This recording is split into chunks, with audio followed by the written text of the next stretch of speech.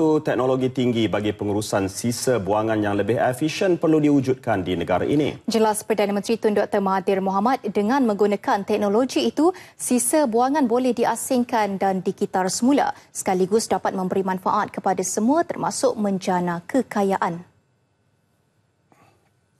It's something that technologies should look into so that we can separate the waste and reuse the waste so that we recycle all the material that we use. I'm quite sure that that can be done, not with all the waste, but with some of the waste.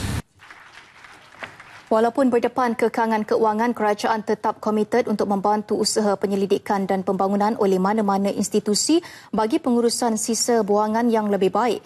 Tun Dr Mahathir berucap pada sesi dialog tertutup bersama 50 pemain industri tinggi anjuran kumpulan industri kerajaan untuk teknologi tinggi MIT di Cyberjaya.